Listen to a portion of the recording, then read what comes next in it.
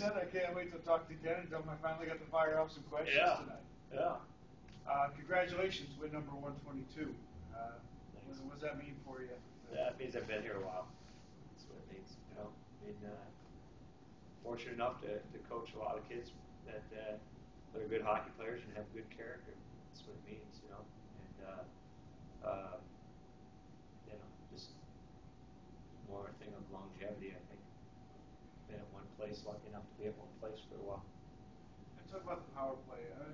What is it from your perspective where, you're clicking all season long, but what are you doing that's drawing those penalties? Because you guys seem to be getting your chances. Well, I thought we got a lot of pucks and men to the net. When you get pucks and men to the net, you're going to put the other team in stressful situations and sometimes force them to take penalties. So I think that helped us a lot. I think if you win races to lose pucks too, that forces the other team's hand a little bit. So I thought we did a better job of that this weekend. I was very happy about that, and I thought the other thing is that we kept answering back, which is good. We score first, and they make it 1-1, and then we kind of get a bounce to make it 2-1, but they make it 2-2, and then we bounce back. And I thought we played our best hockey in the third period. I was really proud that we could have gotten frustrated. We hit 3 posts, but we kind of stuck with it. Just kind of kept getting pucks to the net. So yeah, you really. They tied it at 2, and the shots, I believe, at the time were roughly 17-13, and they finished up 36-5 the rest of the way. You guys really picked it up after the time they came. Yeah, I thought we did. I thought we did a good job getting to the dirty areas, and if we're going to be successful right now scoring, that's kind of what we had to do, and I thought we did that. There are a lot of pucks laying around there and second chances that their goaltender did a real good job of.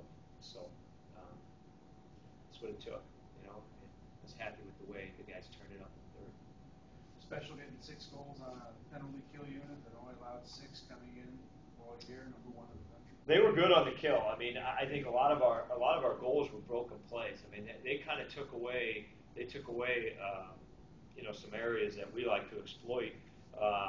But we managed to kind of get a lot of, broken play goals tonight, and we were kind of fortunate to get some broken play goals, and then we just kind of tried to keep it simple and get it down to the net. And, Luke's goal there was just about getting it down to the net. He got 1 whack, 2 whacks. Not to downplay these non-conference games or the league games thing. It seems like RPI nailed it. Do you look at the upcoming non-conference games out west as your truest test as far as the non-conference? Well, playing Alaska in Alaska opening night, off of them coming off an NCAA appearance, their teams, still finding themselves now or like Yeah. With Minnesota beating Duluth last night, we're going to have our hands full to go out there. And Western is a team that seemed to beat all the good teams in their own league. If they'd ever beat them, they're right there with them. So certainly, we need to. I believe we need to kind of put our stamp on this first half a little bit. We need maybe a quote unquote maybe a signature win, so to say. But that being said, we're playing good hockey. We're winning games, and that's we're just going to keep trying to do that. We had a tough league schedule with 5 or 6 on the road.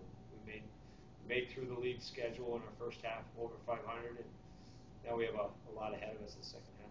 It's interesting you mentioned signature win because RPI kind of had one of those tonight against VU, and I don't know how much you got to see that before. Oh yeah, I watched some of that in the office. It was a great win for our league. I thought York held strong for them, and certainly, that's what I was kind of thinking is that, our all of our signature games are more on the road, at Alaska, at Western, at Minnesota.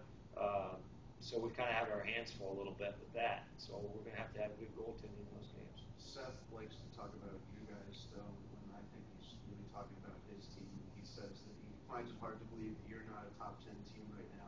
Don't you agree that there's really little separation between you and RPI? You vote for top 10 teams.